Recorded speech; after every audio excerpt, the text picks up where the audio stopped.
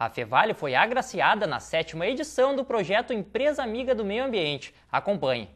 A Fundação de Desenvolvimento Ambiental Fundamental realizou a entrega dos certificados da 7ª edição do projeto Empresa Amiga do Meio Ambiente. 53 instituições foram contempladas. É um projeto que está dando muito certo, né? E provocando as empresas nessa parte ambiental para que elas demonstrem aquilo que estão fazendo na parte ambiental. Acho que é muito importante, né, para todos verem o quanto as empresas estão preocupadas com o meio ambiente. Ao ser certificada, a empresa recebe um selo que indica sua classificação no projeto. Passar de bronze para prata, de prata para ouro, então isso aí faz parte do processo. Sheila recebeu a certificação na ACI em nome da Feevale.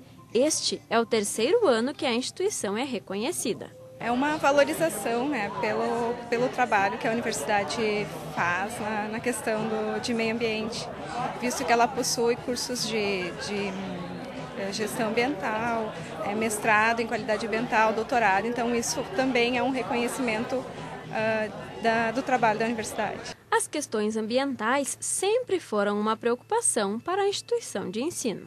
O GIGA, que é o Grupo Interno de Gerenciamento Ambiental, ele foi formado para se abrir uma discussão, tanto da área administrativa quanto na área acadêmica, para que se formassem grupos preocupados com a gestão e com a política ambiental. Marcos, diretor de uma empresa calçadista, veio receber pela 2ª vez o certificado. O reconhecimento é um estímulo. É importante para o nível que a gente quer crescer, a gente quer chegar no nível prata, né?